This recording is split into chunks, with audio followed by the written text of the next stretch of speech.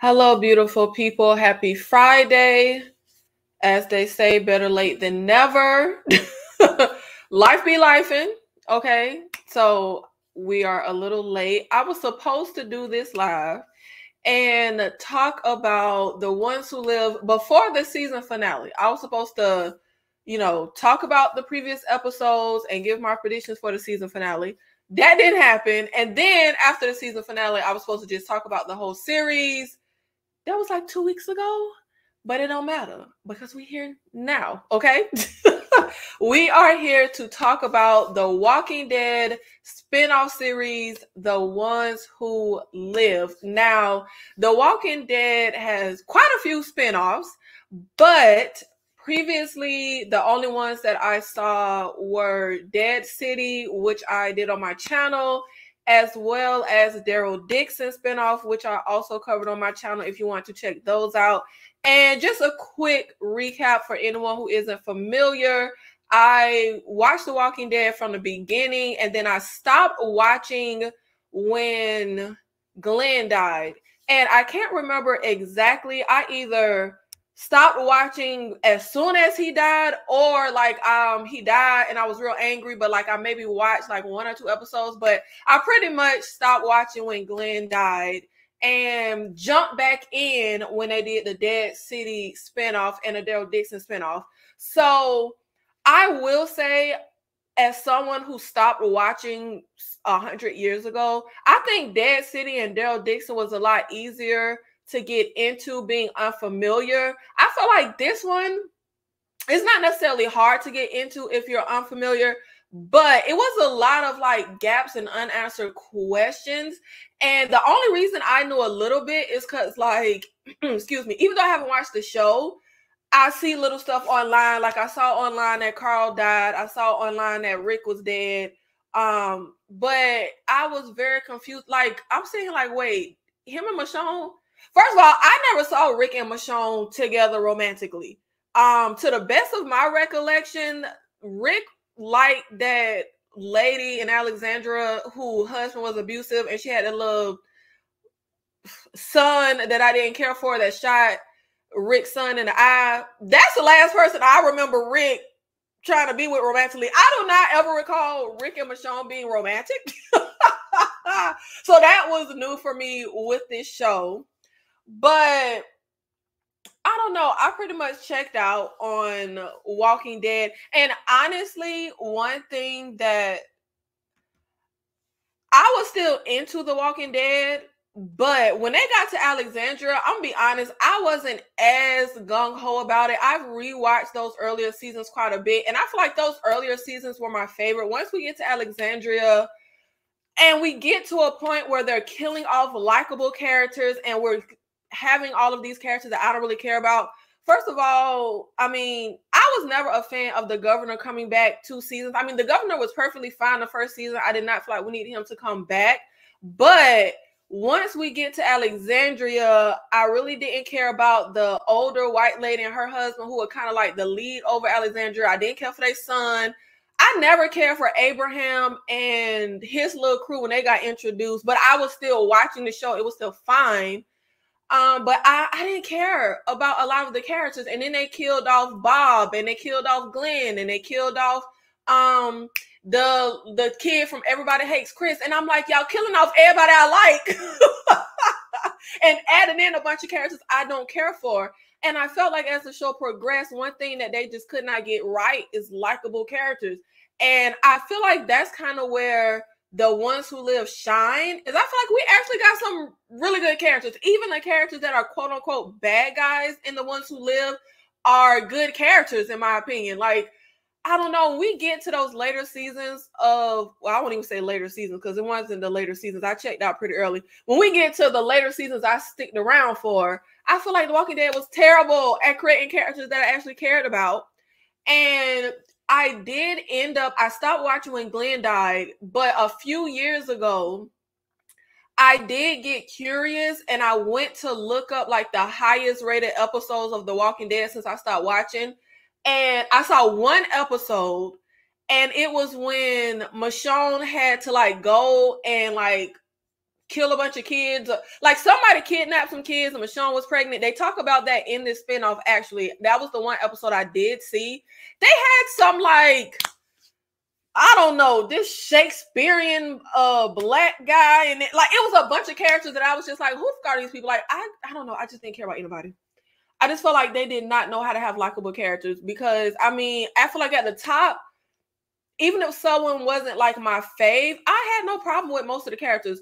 I actually like Merle with his racist behind. Like, I like Merle. I loved Shane. I liked Glenn. Like, it was a ton of people that I actually liked on the show. And I just felt like as they progressed, I didn't really like anybody.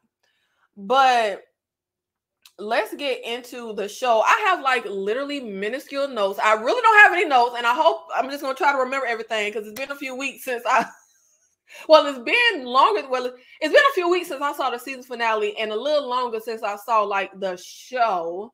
But let's get into the ones who live. Now, the ones who live spinoff follows Rick and Michonne. And basically, Rick was dead, bro. Okay, like that's the story I heard. But the way they did it on the show, and I don't know if this spinoff is the first time that the audience knows Rick is alive. I don't know how that all played out, but according to the spinoff, Rick had to go blow a bridge up, and everybody thought he was dead. He was presumed dead. But for some reason, Michonne believed that he was still alive and still out there. Now, I don't know if they went more into detail in The Walking Dead, but on this show, I kind of couldn't connect the dots on why would you think he's alive? Because to me, if he's alive and you got to search for him, that kind of don't add up for me. If he's alive, why the hell he don't just come back to you? So I wasn't really clear on her motivation, and she does make a comment about, I think, their daughter, what is that little girl name? I just remember Daryl calling her little ass kicker, Judith. She does make a comment about Judith kind of telling her to go find her dad or something, but I don't know, whatever the hell. Basically, and this is more of a love story wrapped up in here than I thought it would be. So Michonne goes on this mission to find Rick. Now, simultaneously, Rick is alive, and I think they said it was like 7 or 8 years from the time Rick was presumed dead till this show. I think it was about 7 or 8 years. Now, Rick does blow up and gets hurt, and this lady, what was that lady name? Jadis, I think was her name. Jadis finds Rick and brings him into this community so that he can, get patched up and live. But this community, okay, they have something called the CRM. And I'm not 100%. I don't know if I was checked out or if I just don't get it or if they didn't explain it well enough. And it's something like in the Walking Dead universe since I left. But there's something called the CRM. Okay, so basically we're living in this community that keeps itself secret and it's ran by a military, but there are other little communities that I really didn't get it, because before we get to the last episode, I thought the CRM was this little military, okay? But then once we get to the end, they say that it's like a whole network and only this little brigade where Rick is at was kind of evil. I don't understand it. But I think you have to maybe have watched The Walking Dead in order to get it. So pretty much it's just like the same way you have a military anywhere and you just have certain little platoons, which I didn't gather that the entire 5 episodes, but then at the 6th episode, that's when they bring that in. So I'm not quite clear on the CRM and that whole thing, but Rick is here and he cannot leave. So the first few years, though, he's focused on trying to leave to get back to Michonne. And that's why I say I wasn't quite clear on Michonne's motivation and understanding of what the heck happened to Rick, which I don't know if that was explained before the spinoff. Because if Rick is alive, why the hell would you have to go get him? Why would you have to go look for him? Why wouldn't he just come to you? So I don't understand how she filled in that blank. But Rick is trying to escape and get out to the point that he chops his hand off, which was, when they opened this, that was a good ass scene in my opinion. Rick is out here on this line killing the walkers, and it's like a fire happening. He go out, he chop his hand off and burn it. I was like, yo, this is kind of good. The series is good in my humble opinion. I thought they did pretty good. But that whole sequence was really good. But we end up getting introduced to Okafor, who I personally really love that character. And he gets killed off pretty quick. And I'm just like, God damn. Now see, Walking Dead, this be my problem with y'all. Y'all love killing off a likable ass character. And speaking of killing off characters, not that he was like, I never really cared for Carl. Carl got on my damn nerve. But honestly, once he started to grow up, he wasn't as annoying. But Carl used to piss me. Carl used to get on my nerve. And he got Dale killed, so I'd never forgive him for that. But why the hell did Carl have to die? Like, I'm not motivated to go back and watch the seasons of The Walking Dead after I checked out, because I just feel like it's not worth it. I think the show went downhill. Even though I didn't watch it, I think it went downhill. But why did Carl have to die? And what always pissed me off, this is going to piss me off even more now. It always pissed me off so bad when they wrote in the storyline when Rick went crazy after his wife died, the wife that he didn't even damn like at the time. I'm saying, like, baby, you mean to tell me Kara whole daughter died and she didn't lose her mind, but Rick's wife that he don't even like died and he lose his, like, that always pissed me off. So now Rick's son died. Did Rick lose his mind when Carl died? I would really like to know that one, because now that's pissed me off even more with that storyline of him losing his mind when what was her name? Lori. When Lori died, who was another character I never liked and couldn't stand. But so Rick is here. He keeps trying to break out.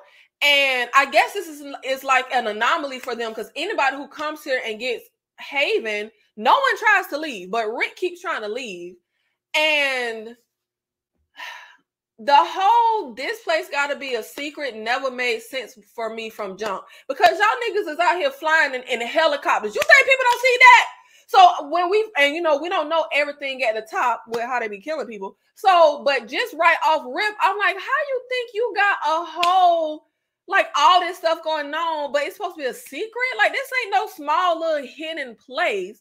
And what if people just randomly just out in the, like, I don't know. It just never made sense to me that this needs to be secret like this. I don't know. It, like, if I'm somewhere and you're telling me this needs to be secret, it's just not making logical sense to me. So it kind of was giving me like Sinister vibes right off rip. Like, y'all up to something. But Okafor has his eyes on Rick and wanting him to be a part of this military CRM thing that's going on. He keeps saying he sees something in him or whatever. And over time, he keeps trying to, like, get Rick. Finally, Rick decides to join the military, but he still got it in his mind that he's going to try to escape. And one common thread that I thought was really interesting is the characters of Jadis, Thorn, and Rick. Okay, they all come to this compound, become a part of this military, and Thorn started to get on my nerve. When Thorn became part of the military, and not when she became part of the military, because when she first becomes part of the military, Okafor has his eye on Thorn and Rick, because he knows the sinister stuff that's going down, and he sees something in them two to be leaders, and to, like, he feels like we need the CRM, but we need to change how things are going down. At that point, Thorn is perfectly fine. But Thorn, once Okafor dies, and Thorn I think she got promoted, that's when we saw switching her character. I was like, girl, you on my, like, I was like, baby, you taking this toy soldier stuff very serious. Like, I was like, baby, calm down. And what didn't make sense to me with the story and the character is how quickly Dawn flipped from being all on Okafor's whole mission to suddenly Okafor had it all wrong. And I'm like, baby, you switched out quick as hell. But the common thread that I thought was interesting is Rick had something to hold on to. Dawn had something to hold on to. There was people they loved out in the world that they wanted to get back to. But it came across to me that Jadis and Thorne like gave up or lost their hope, and they found something to cling to in substitute of what it was that they were missing. And it was really giving me like, y'all want Rick to do the same thing. Like, you're upset, like you want him, because there's a point where, like I said, Rick decides to join the military, but he's still trying to escape.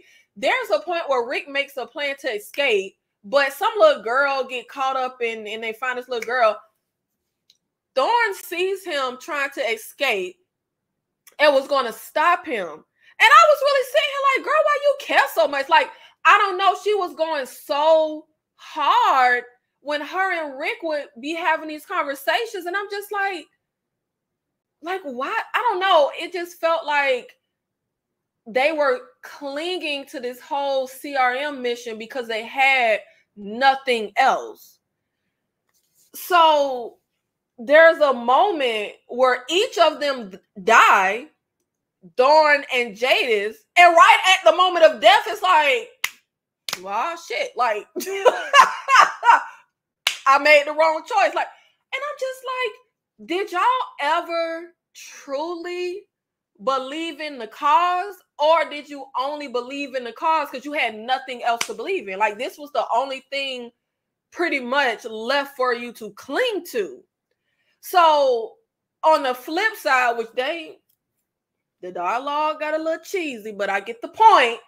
The whole thing was, and I'm mad, I can't remember what they said verbatim, but it was something like love never dies, or what did I think it was either Michonne or Rick who said it to Thorne at the end when Thorne pieces it together that Michonne is his wife and the love that he had been looking for, because when she comes to the town, we pretend like she's someone else.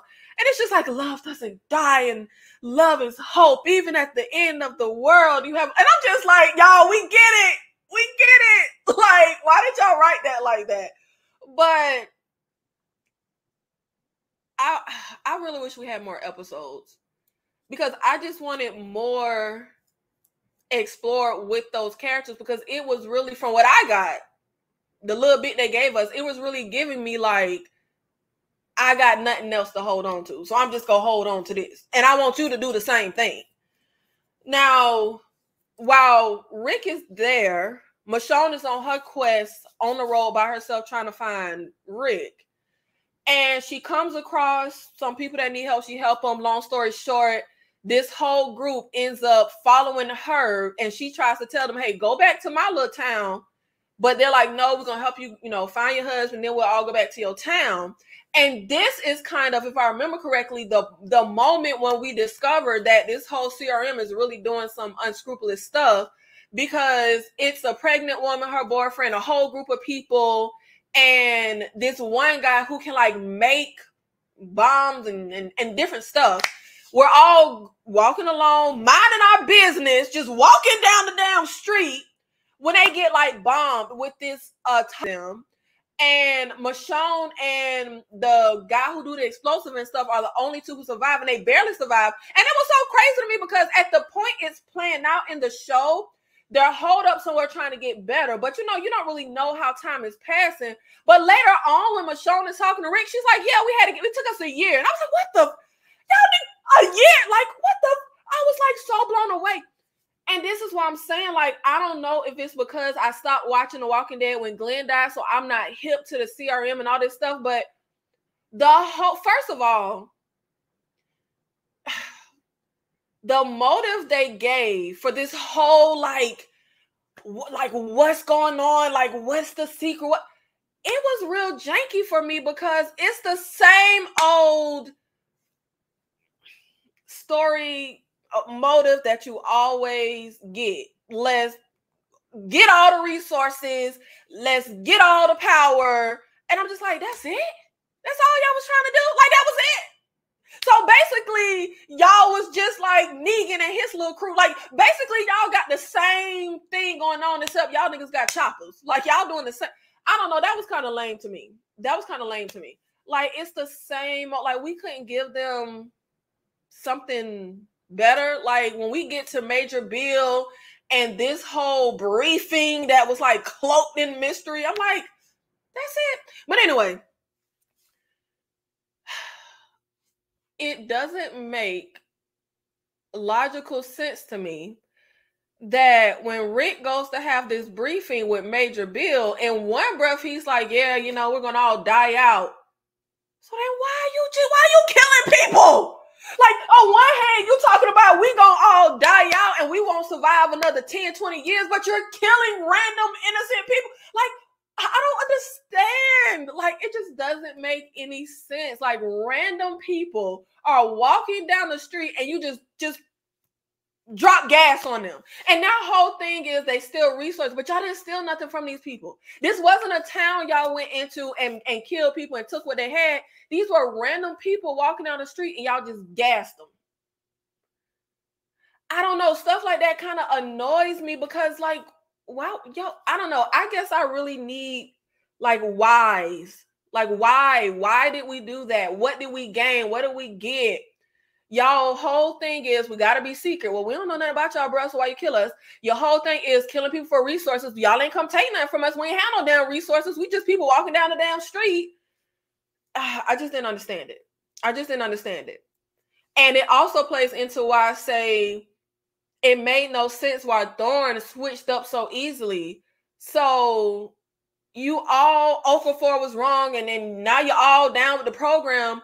So you down with killing random innocent people and killing kids? Like, normally, I don't care how evil you are. Normally, you cross the line, like, you draw the line, I mean, at killing kids. Like, Scarface ain't even kill kids.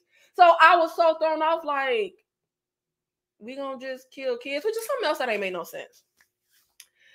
So when the whole thing, I'm jumping around, y'all, but the whole story is Michonne try to find Rick. They find each other, which was a really good scene, which I was like, I bet you that's Michonne. I bet you that's Michonne. And I bet you that's how they're finna get together. And that's how it was. When Okafor gets killed, we was getting to get back for bombing our friends.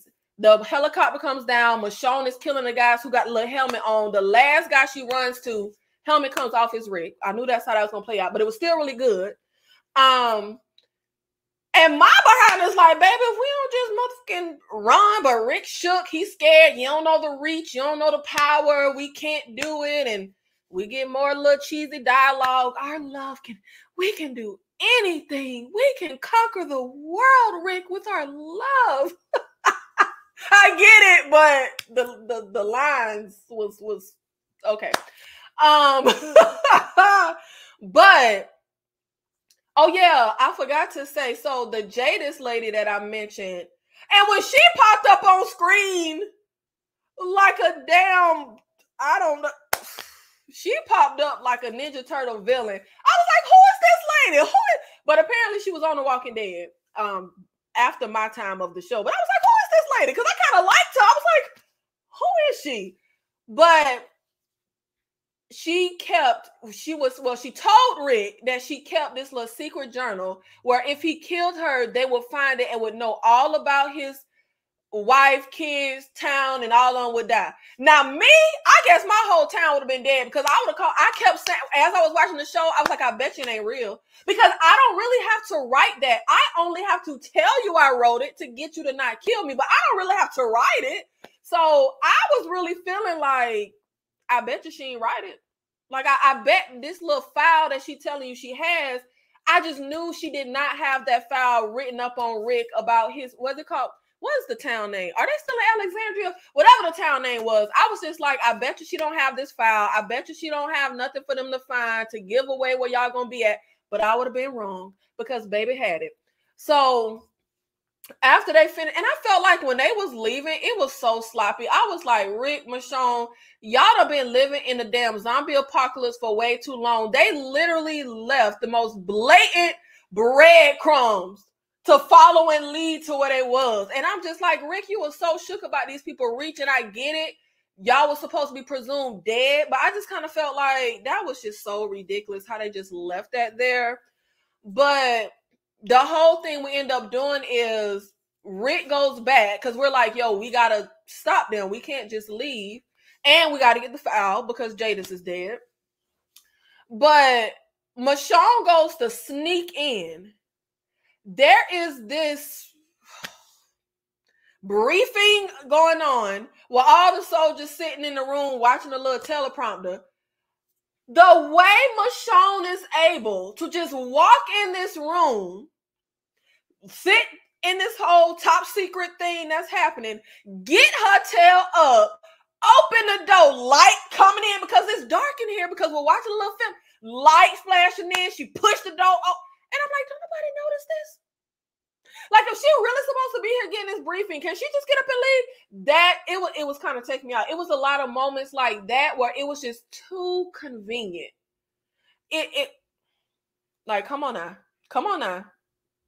We supposed to be this almighty, secret, powerful, and then when they kept saying the lines about how all these little important heads and stuff was all going to be converging on one place at the same time, it was all just so conveniently written. Let's see. The way they killed off Noah, and yes, was crazy. I can't even look at the screen the same when the scene comes up. That pissed me off beyond. And see, it was a build up. When I finally stopped watching the show, the kid from Everybody Hates Chris was the way he was killed. That oh my God, oh boy, got him killed, and it was so horrific how that kid had to die. And then they had this whole thing where they made us think Glenn died when he falls on the ground with all the walkers, and the walkers are tearing, and we see Glenn kind of yelling. And then we come back to find Glenn actually didn't get killed. They was ripping into, I think, the person that had fell on top of Glenn or something like that, and Glenn was able to get out. So then y'all bash Glenn in the head and actually kill. Like, it was an accumulation of me being just pissed off with the show, that when Glenn gets killed, I was like, y'all, F it. And I'm done. I'm done with it. I might be the only person. Well, I don't think I'm like the only person, but I'm probably one of the few people that just stopped watching when Glenn died. But I just was like, nah, my G. Nah. Hey, Nikki, would you rather be surrounded by people like that or be alone in an apocalypse? Why try and stop me from escaping? Surrounded by people like what? The evil CRM people? Or Okafor and Thorne. Thorne got on my last goddamn nerve. Oh gosh. No. At the beginning, she didn't get on my nerve, but once she gets her promotion, I don't know. Like, I felt like everything was just I was like, girl, calm down. Like, everything felt. I'm like, girl, you ain't in the military for real. Like, I get it. This the apocalypse. This y'all little. But I don't know. I'm just like, girl, calm down. Like, calm down. I don't know. She was just too. When they was doing the salutes, I get it. Like, this is y'all real military, but it was such a joke to me. I was like, baby, stop saluting. Like, this ain't the real military. Like, I mean, it's a real military for them, but it ain't the real military. Like, this is the apocalypse. I don't know. She's like, baby, if you don't stop saluting, like, girl, if you don't calm the hell down, like, I don't know. She was getting on my nerves. She was so mother freaking serious after she got that promotion. Okafor had it wrong. I'm just like, girl, G.I. Jane, calm down. She got on my nerve. So I don't know. I don't want to be alone in the apocalypse because then, when they say we talking about solitary confinement and being alone, you start to go crazy, and I need to keep all my faculties about me. So I guess I'd rather be with these crazy people, child, because at least I won't go crazy. Me too. After Negan killed Abraham and then Glenn, I was done. I didn't care about Abraham getting killed. Like I said, when Abraham always got on my nerve. Abraham, when I tell you, I always say the same thing. I always say the greatest trick the devil ever pulled was making the world believe this whole Men are logical, women are emotional. Abraham was the most emotional ass motherfucker in the world. He got on my nerve. Everything Abraham did, he was moving off emotion. Abraham reminded me of like an extra strong toddler. Like imagine a toddler that's like the Hulk and can just smash it. Like he was always wanting to throw a fit and get all angry. When we first are introduced to Abraham them, and we have that whole thing that happened where we're separated after the prison, and he was all mad because Glenn didn't want to join his mission. Like, let me go. Like, why you get like calm down, bro? Like that whole introduction of Abraham, it just he got on my nerve. I really couldn't stand him. But at the time, it wasn't the biggest of deal because it was a ton of other characters that I did like, and I was still into the story. But I never liked Abraham. When he died, I was like, good riddance, bro. Like, good riddance. Like, I wish they would have just killed Abraham and not my baby Glenn because I never liked Abraham. Abraham got on my nerve. Abraham got on my last nerve. Sometimes there isn't a why. They just want to do it. Happens all the time. I know, but that bothers me. And I feel like it messes me up in real life. I just always got to know the rhyme and reason for something. Like, what are you getting out of it? Even if it's like something evil, like, what are you getting though? Then I'm like, oh, okay, got it. Even if it was something evil, like, okay, at least I understand why you did it. But just randomly dropping that gas on the people, it didn't make no sense. Now, if you randomly drop the gas and take the stuff they have, that will make sense. But y'all just randomly dropped the gas and just kept flying. Like, you just randomly killed them. And then to randomly kill them for, what was that guy name? What was his name? Major Bill. To randomly kill them and then have Major Bill Major Bill talk about humans aren't going to last. We're going to die out in 10, 20 years. And it's like, then why is you killing the last of the humans? Like, it don't make sense. Like, am I tripping? Am I just not smart enough? Did it go over my head? You're worried about we're going to die off, but you're killing the last humans left. It don't make sense to me. It don't make sense to me. True, and when Eugene using them for that long pissed me off crazy. You know what? I actually wasn't mad at Eugene for what he did because you got to use what you got. Eugene didn't have the strength, the smarts, well, he had the smarts. He didn't like smarts as far as like survival skills. There was no way for him to survive. And when he first meets Abraham and he's kind of begging for his help, Abraham ain't giving down. Abraham kept walking, so he had to scream out whatever he could think of to get people to help him in the apartment. I wasn't even mad at Eugene for that. I'm gonna be honest with you. I really wasn't. Like, what? Look, y'all got played. Chuck it up, take it on the chin, keep it moving. Like the way, and everybody was upset, but Abraham was the only one that had to throw a tantrum. I couldn't stand Abraham. Abraham was just a big dummy, like a big, strong dummy. Just nothing but air in here and nothing but muscles. Like, he got on my last nerves. I really couldn't stand him. But let me see.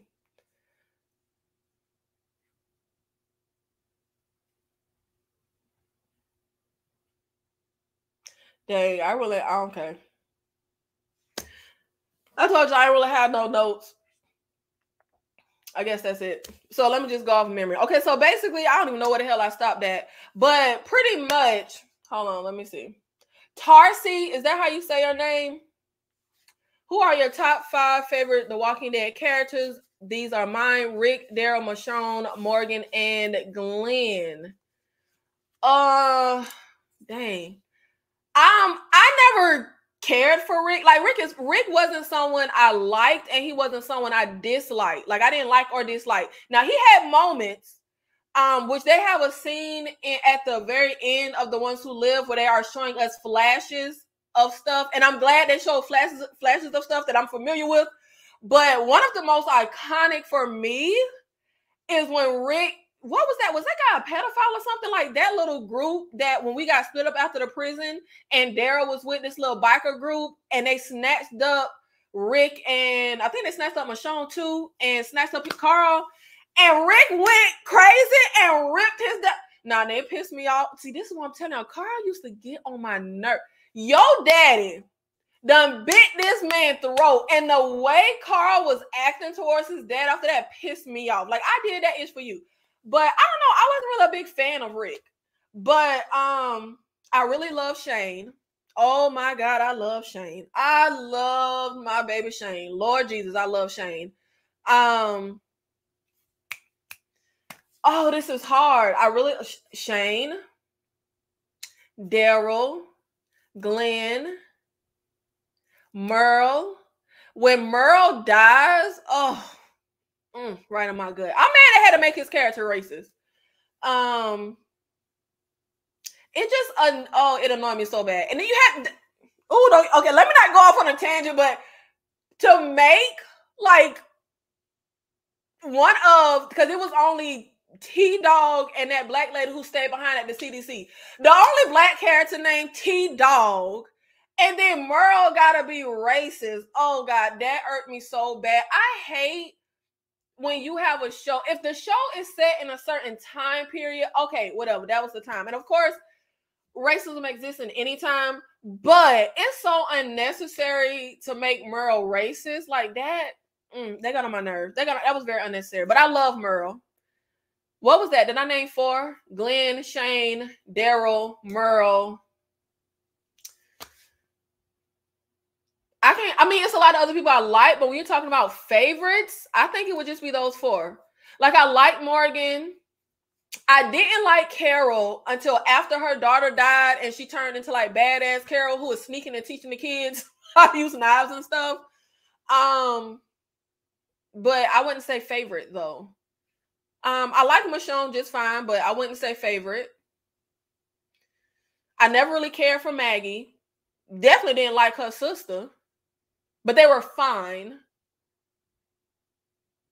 What was their dad name? I liked him, but I wouldn't say favorite. But I didn't like him until the prison, because on the farm, he was getting on my nerves. So I was like, bro, you need to wake up.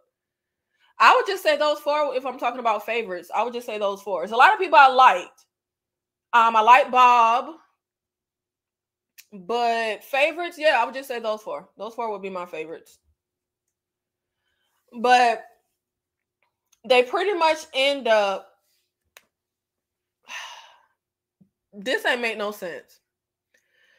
We're setting our trap off, and well, hold on. Before we go to set the trap off at the end to kind of destroy this whole little army, Rick goes for his little meeting with Bill, and what was it called? It was called the something briefing, which I was just all like, what's this briefing? I hope they're gonna show us the briefing. Yo!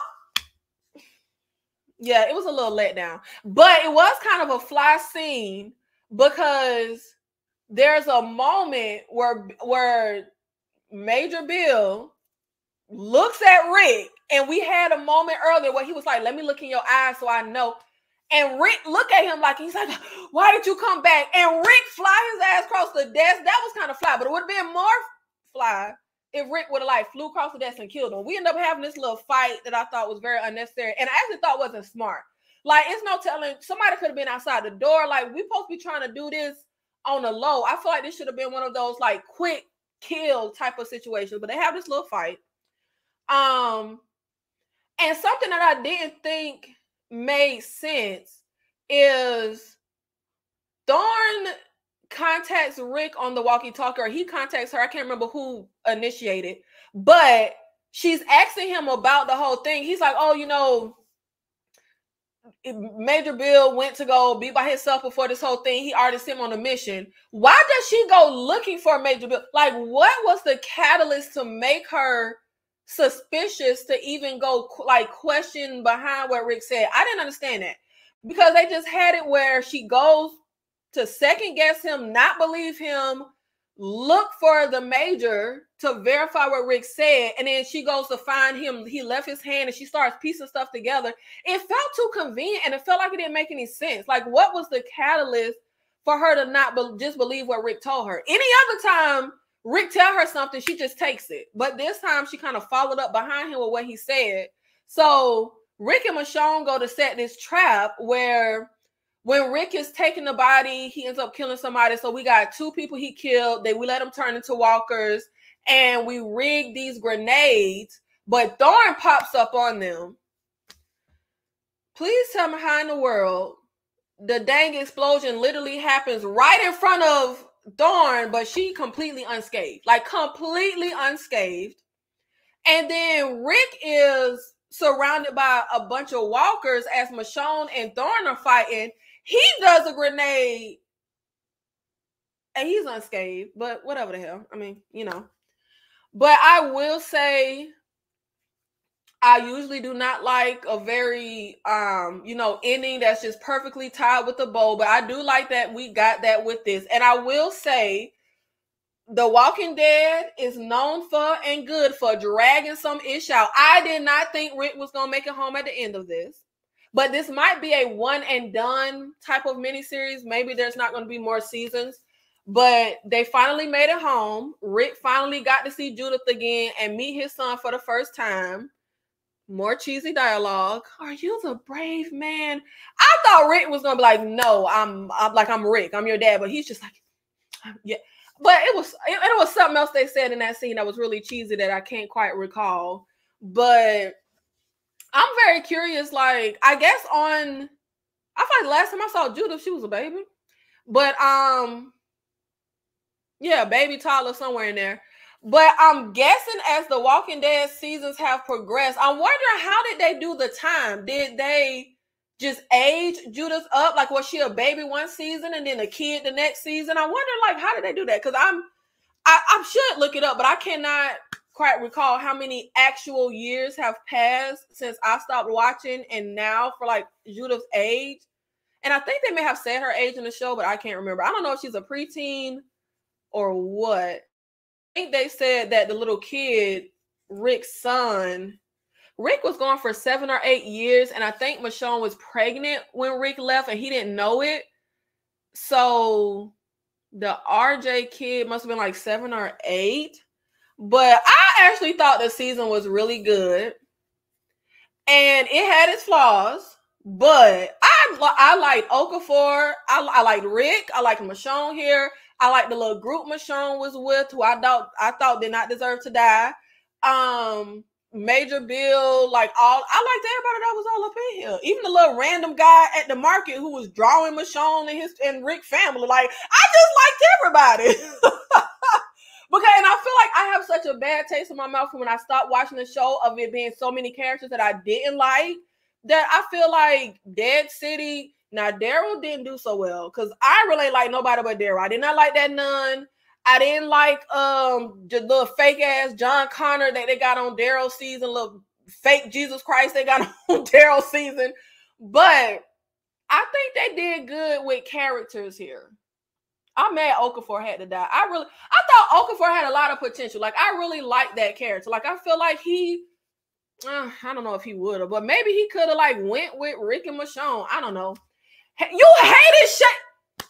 Get off my channel, Danny. Now, see, I thought we was here. Usually we here. Why did you hate Shane? I loved Shane. He went out. Now, see, that's what the writers made happen, but I never felt like that made sense. But even though he went off the deep end, yeah, he went off the deep end. But I always liked Shane. Hated Shane. He went off the deep end. Hated Lori. And really, it's Lori's fault because the way Lori was getting on my nerve.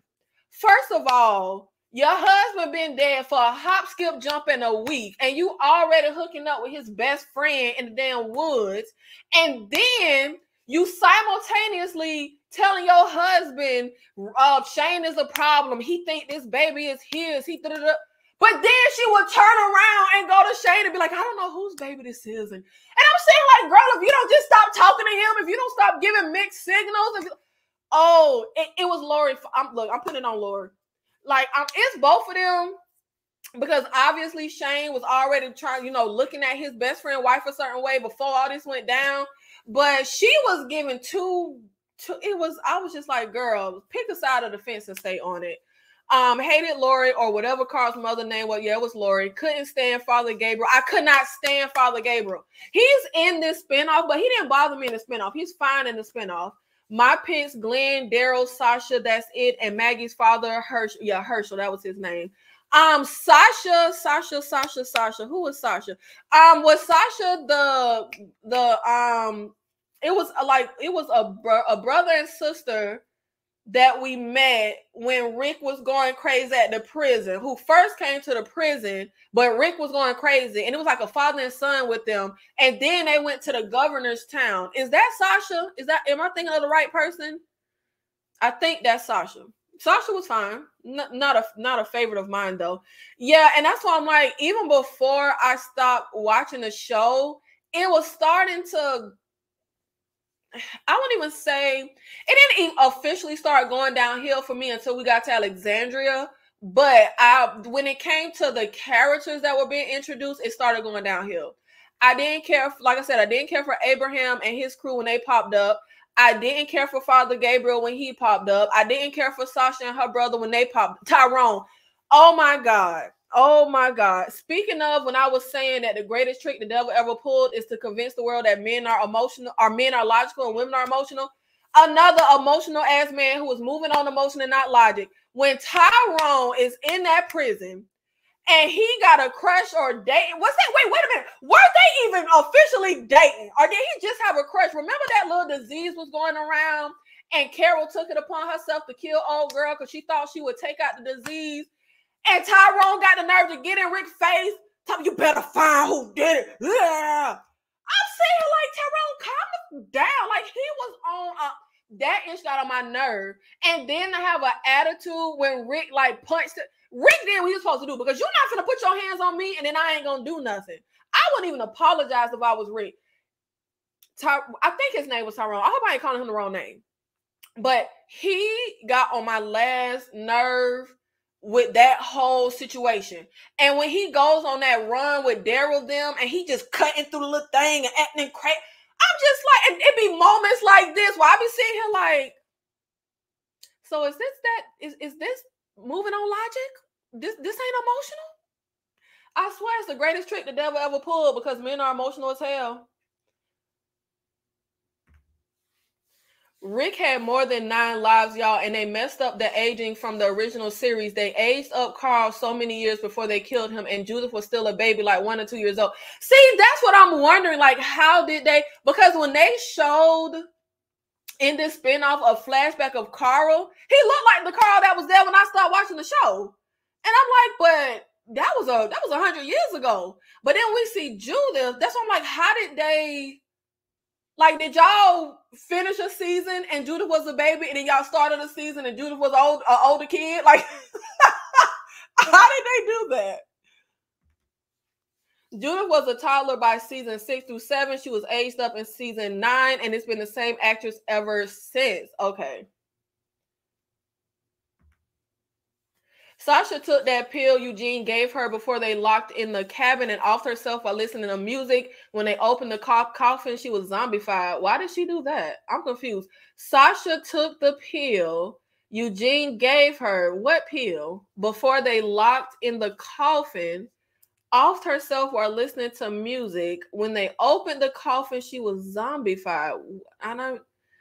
I willingly take a pill to die, and I get in a coffin and I turn into a zombie so I could lay in the coffin and be a zombie forever. I'm confused. I don't understand.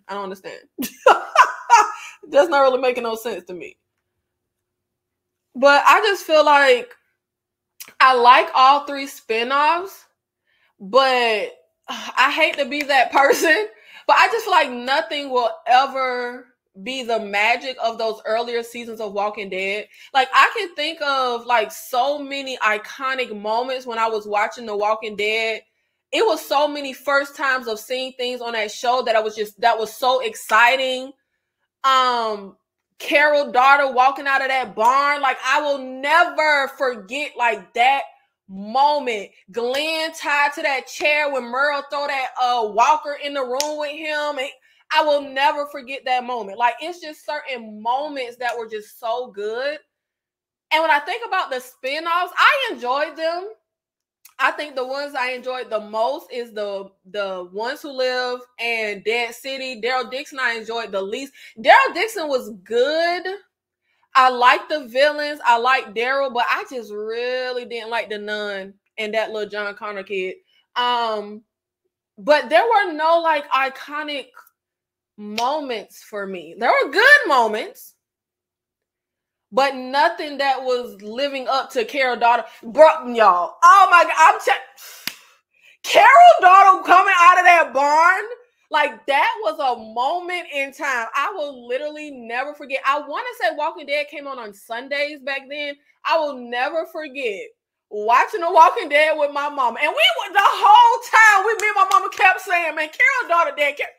But when Shane go crazy and Rick holding the dang walker with that stick and everybody out there by that barn and Shane is just Shane shooting all the walkers coming out and Rick still holding that dumbass walker and then Shane come over and shoot the walker Rick holding. And then we kind of sitting there stunned and then we hear this breathing. And then I think if I remember correctly, they just showed her shoes.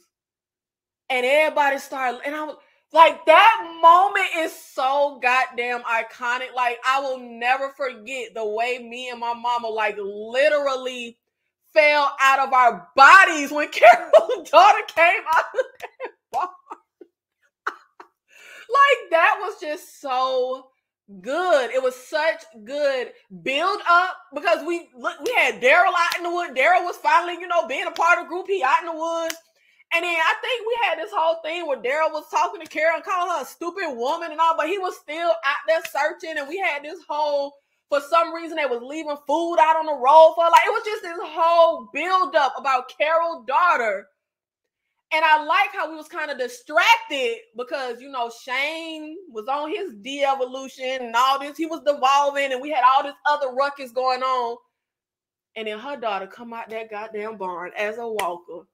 Been in there the whole time. Ooh, like that was such a moment. And like Glenn getting kidnapped by Merle and Glenn being tied to that damn chair and Merle throws a walk. If I remember correctly, Merle like threw the walker at him. Or did he? Am I remembering it? Am I embellishing?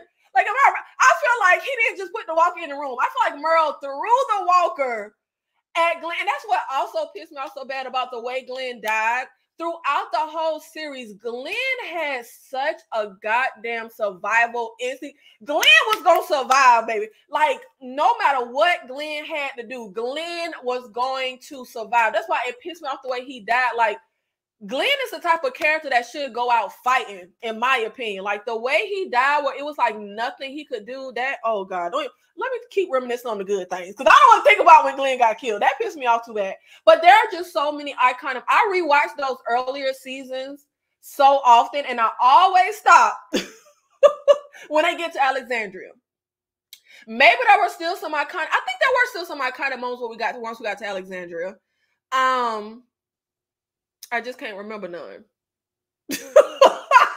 But when I rewatch, I always stop when we get to Alexandria. Because it always irks me when we get to Alexandria and everyone is just like, we need to stay here. We need this. And I was just like, why is y'all acting so desperate to be here? Weren't we just in, what was the little fake town called that was supposed to be a sanctuary when we was following the train tracks and niggas was eating us? Like, have we learned nothing? I'm like, we have been on the road. We have survived. Yes, it was hard.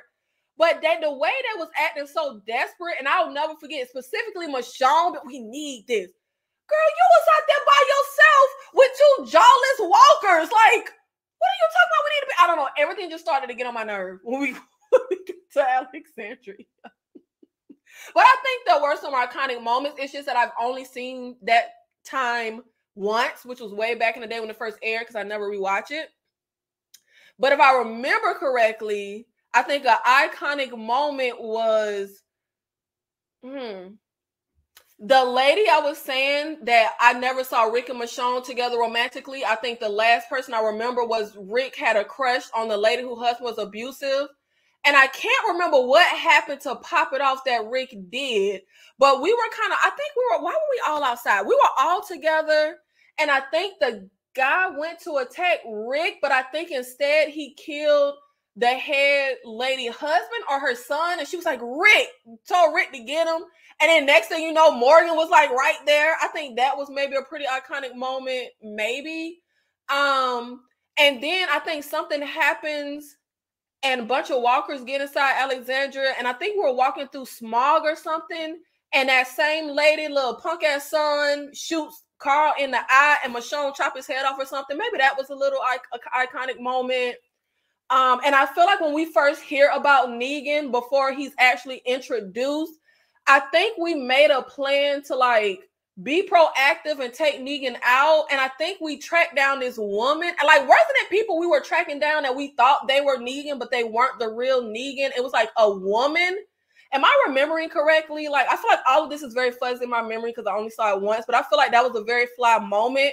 Like, we thought she was Negan, and they ended up taking her out, but she wasn't the real Negan. I feel like it was a bunch of different places with the saviors, and it was people that we kept thinking was Negan. And then I think it was also an iconic moment where I think it was a right-hand man of Negan that I could not stand. Like, he was a good character. When I say can't stand, it's because he was a bad guy. But I think wasn't it like this chubby girl and Daryl and somebody else walking on the train tracks, and the girl was in the middle of talking, and like an arrow shoots through her eye? What am I thinking of, y'all? Like, I feel like these are all probably fuzzy moments, but if you saw the show, I think you would know the scenes I'm talking about. I think those were some like good moments. Maybe I should try to rewatch those times, but I feel like the most iconic moments that just always are so vivid in my mind, like I can remember the moments that I watched them for the first time, are those earlier Walking Dead seasons. And I've never seen the other spinoffs. I didn't see what is that first Walking Dead spinoff? I think it starts in the regular world before the apocalypse happens. I can't think what it was called, but I didn't watch all that stuff. But based on these 3 spinoffs that I've seen, I just think nothing, they're good, but I just feel like nothing will be the magic of those earlier Walking Dead seasons. Like, it's just something about those seasons that were just so good. No, it wasn't her choice to get in the coffin. I forgot who was the villain during that time. Well, if you're talking about the time I didn't watch it, so I feel like it had to be Negan. Wasn't Negan the only villain after Glenn died? Was that their only villain for like all those years? I forgot who the villain was during that time. I got to go back and watch that episode, but Eugene slipped her the pill and she chose to die that way. Okay, so it wasn't her choice to be in the coffin, but since she had to be in the coffin, she made a plan with Eugene to take a pill to die. Okay. Maybe there's some context I'm missing. Most of the kids annoyed me when Carl had to save baby Judah from being killed by that little blonde girl who already stabbed her little sister. No. I don't agree. Most of the kids were, for me, the only kid that was annoying was Carl. And I don't remember Carl saving baby Judah from getting killed. When that little girl goes crazy, that was after they split up. We got split up after the prison, which I always thought that after we got split up at the farm, it made no sense for us to not have a contingency plan if we get split up again, a certain place to meet with a car ducked off somewhere, but whatever the hell. But it was Tyrone. I think his name was Tyrone. It was Tyrone, it was Carol, and it was the 2 little girls who are sisters, who I think their dad died or something when that sickness happened.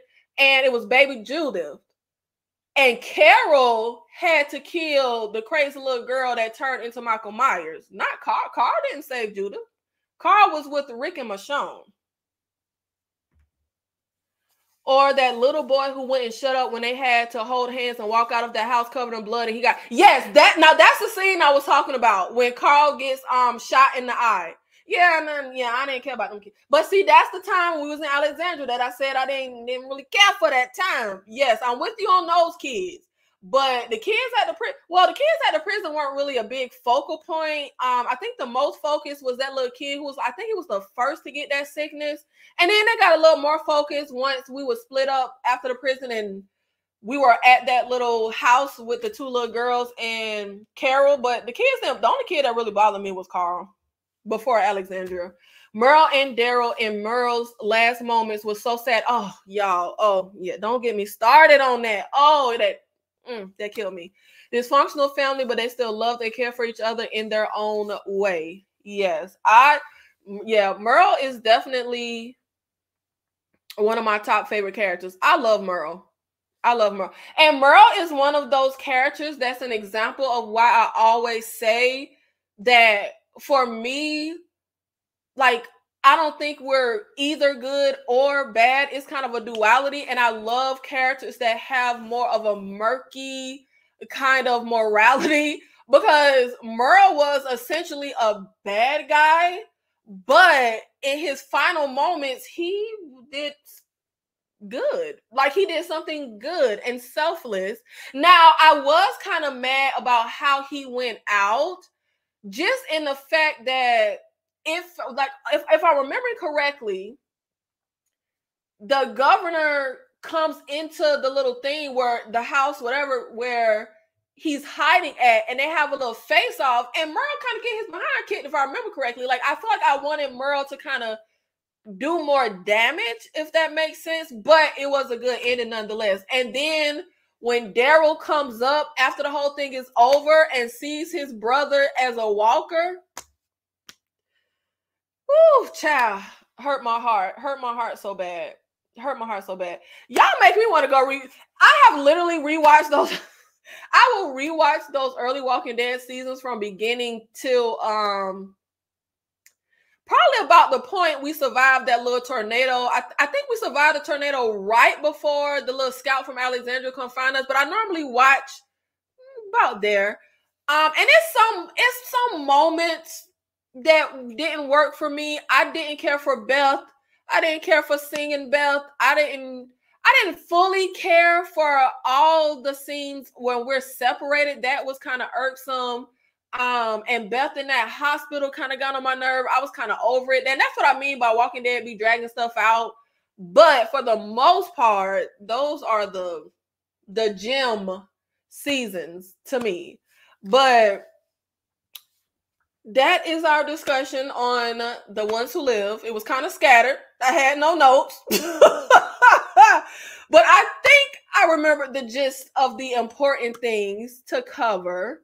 But I will say, as much as I still feel like Rick is one of those characters, he has always been one of those characters for me that I don't like and I don't not like. I'm pretty just indifferent. Like, I love Daryl, I love Glenn, like, I like those characters. I don't really care about Rick. But I will say, I feel like I love the, like, savage, animalistic, like, off the deep end Rick. And it's so crazy because I feel like Rick is that character that, like, never even wanted to be a leader. He kind of just, like, had to be the leader because who the hell else was going to be the leader? But I feel like Rick literally never wanted that. So it's so funny to me when we get to the spinoff and Okafor is looking at him like, yo, you're a leader and you need to step up. And I'm like, this is never nothing that Rick ever wants. It's always something that has to be, like, kind of put on him. Like, he has to step up and be the leader out of necessity because there ain't nobody else to do it. But I really feel like Rick ain't never want to be y'all leader. And it's so funny how Rick was the last one to join the group, like our core original group, but he was the leader. Like, who the hell was leading y'all before Rick came? I guess Shane. But, you know, Shane ain't no leader. It's like the ones who want to be a leader are never a good leader. But the ones who don't want to be a leader, be the good leader. Oh my gosh. Rick and Shane's confrontation in the second to last episode of season 2, that was an intense scene for me. Okay, are you talking about yes, when Shane goes to, like, try to kill Rick, but Rick kills Shane, and then Carl pop up with the gun because his dad done shot his little fake ass stepdaddy. Yeah, that was good. And it was like, I feel like as much as I do love and praise those early seasons, for me, as a whole, I think those early seasons are very iconic and they're my favorite, but it be getting a little drab. We got a little drab at the farmhouse, but that's what I mean. This show, you know, they be dragging stuff out. The fact that in the prison they actually made some sort of makeshift cure, yet they ran out. I was so pissed. Y'all couldn't make a second batch. Was Herschel the only one who could make it? The fact that in the prison they actually made some sort of makeshift cure, yet they ran out. I was so wait, hold on. I don't understand. Because we only left the prison because the governor came back and like didn't the governor have a tank? Am I remembering correctly? I think the damn governor had a damn tank that he shot through that mug. And beat the brakes off Rick. Chop Herschel head off. Then we leave the prison because we had no choice. And that was right in the midst of when Herschel was the only little doctor they had. Was I think he was a veterinarian, but he was our only little doctor. And Glenn was on the brink of being dead because he had got sick and he was just now, starting to get better. But he wasn't even better yet. But I think we left the prison because we had to. We had to just leave with the clothes on our back. We didn't even have a chance to do nothing. Because the governor was just out there. He popped the hell up. That hurt me so bad. Like, I loved that finale. I think that was the season finale. I love that finale. But I was so annoyed. Oh, God. I will never forget. Like, I'm not as annoyed when I go back to rewatch. So I'm just like, whatever. But when the show aired at the time, I was so annoyed they brought the governor back. And I liked the governor. I thought the governor was a good villain for us to face. But I was like, man, child, why are we beating a dead horse? Like, why are we bringing him back again? And then more of the drab stuff that I was talking about. When it does get a little drab, when we was watching him, I think he had his beard and he was just going through a little town. And I was like, child, I'm not trying to see this. Like, what is this? This is boring. Like, what is going on? I don't care about this.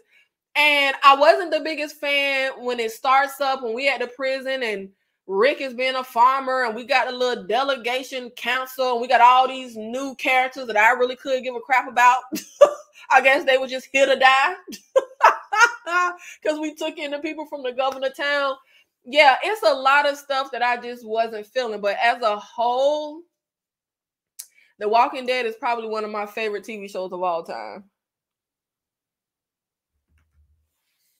Carl turned cold real damn quick. After he killed Shane, he gave his own mother the cold shoulder for sleeping with Shane. Both her son and husband didn't want nothing to do it.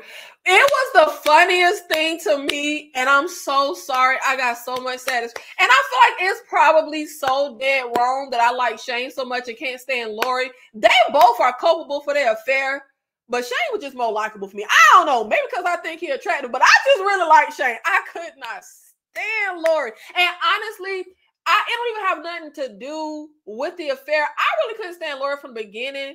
And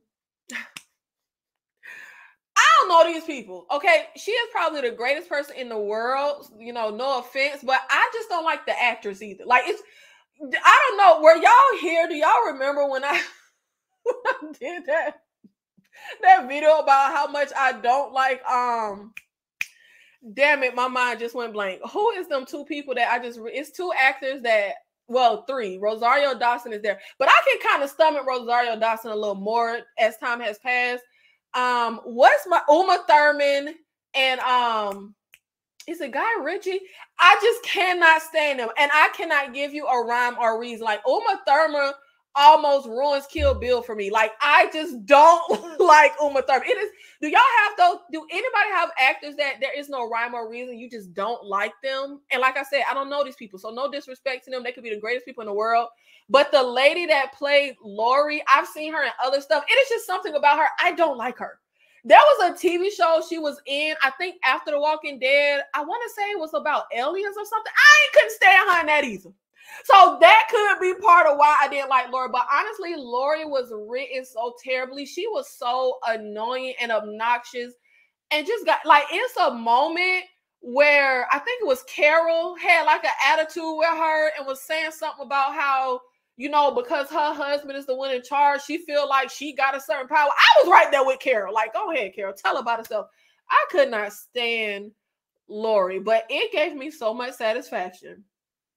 The way Carl and Rick treated her after the farm, after Shane got killed. Because I was just like, get her. Because I couldn't stand her. But no disrespect to that lady. Much love to you. I think the cure was before Herschel got bit on the leg and had to get it amputated. So it was before the governor stormed it. Wait, when you say a cure, are you talking about a cure to the zombie virus, or are you talking about a cure to that little sickness that was going around? Yes, don't like Uma Thurman. Okay, so it's not just me. It is something I do. Uma Thurman, like I will like stuff she plays in. Like, it's a movie I love with her and Ben Affleck where he like go back in time or like leave a message for the future. I don't know, child, something like that. But Uma Thurman is in there, and I can't stand her. And I love Kill Bill.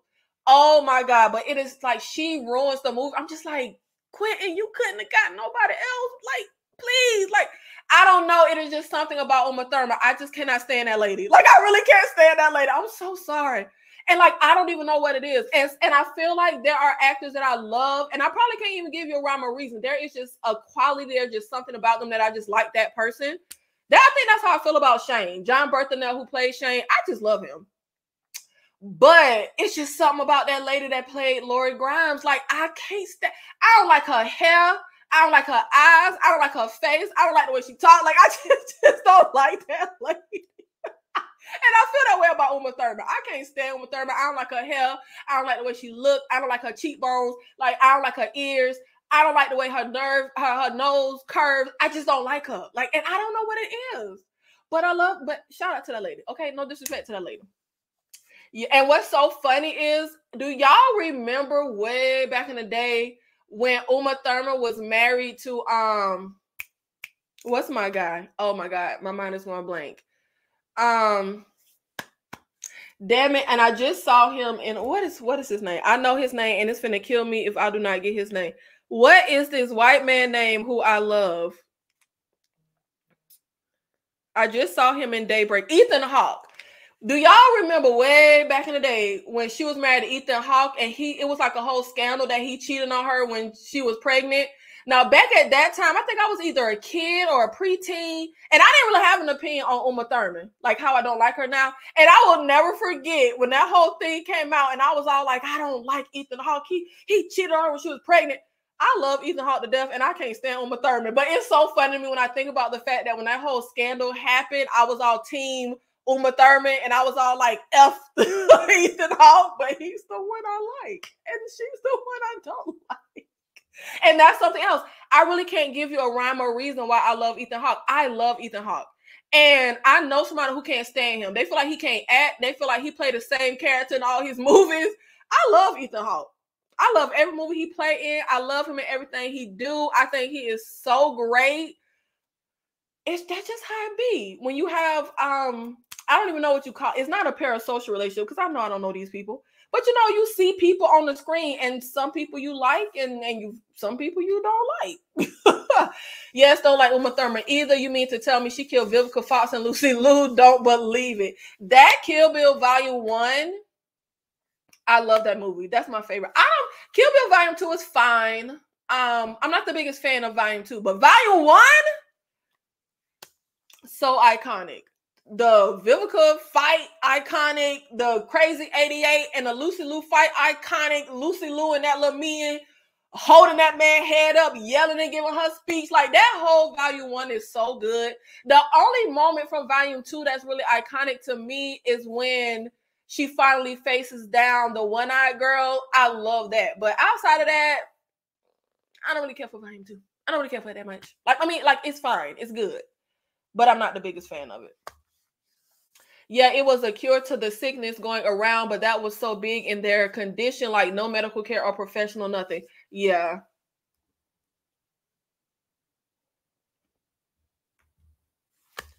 Well, guys, thank you for showing up to this live. And actually, I have a live that we're going to do after this to discuss the two movies, Parallel and what's the other movie? Double Blind. So we'll take, I guess, an intermission, and then we will come back for our next live topic. If that is all we have to say about The Walking Dead and The Ones Who Live, I will see you in 10 minutes. Wait, let's see. We got one more comment. They should have put the one-eyed girl in the first movie. How was she better or better fighter than the other two? Anticlimactic. Wait a minute. They should have put the one-eyed girl in the first movie, volume 1. How was she? Who is she? Better or better fighter than the other two? Who's better or better? When you say she, are you talking about Uma Thurman or are you talking about the one-eyed lady? I think her name was Elle. I don't know. Are you talking about the one-eyed lady? I don't think she should be in volume 1. I don't think it would make sense because she has to go through Bud first to get to her. So, like, yeah, she can't fight her in volume 1. What did you think was anticlimactic? Her showdown with the one-eyed lady? I definitely don't think that was anticlimactic. That was the best part of volume 2. But I'm not clear though on what you're saying was anticlimactic. Or do you mean that the very end of the actual movie? I think it has the end it should have, where she has her daughter and she's like crying and in relief in the bathroom, and then she just goes and sits with her daughter. I think that's the perfect ending. I think that's the right ending. And I think that the whole point is that she's mowing her way through all these people to get to Bill. So I think mowing your way through everybody has to be harder than when you actually get to Bill. So, but I'm not sure what you call it anticlimactic though. I wouldn't call any of it anticlimactic. It's just something about, I mean, I can't really get into it, but volume 1 is the better one to me. But I definitely wouldn't call volume 2 anticlimactic. I think the story plays out how it needs to. But I will see you guys. Oh, wait 1 second.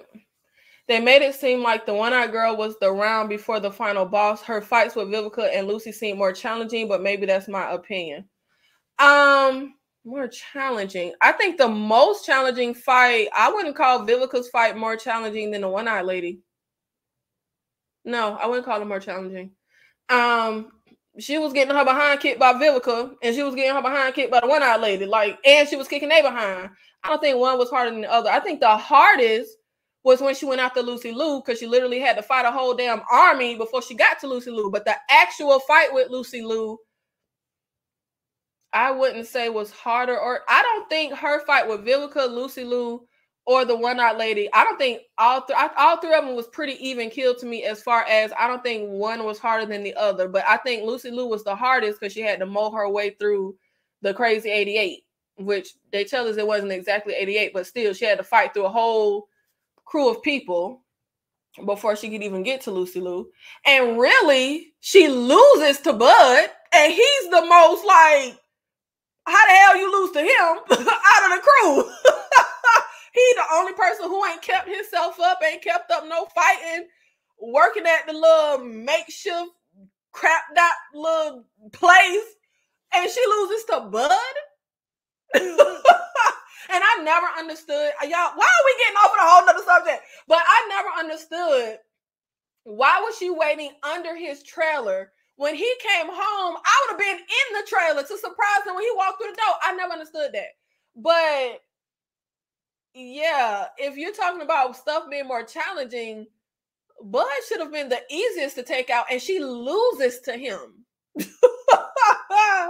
But I'll see y'all in the next live that we finna do.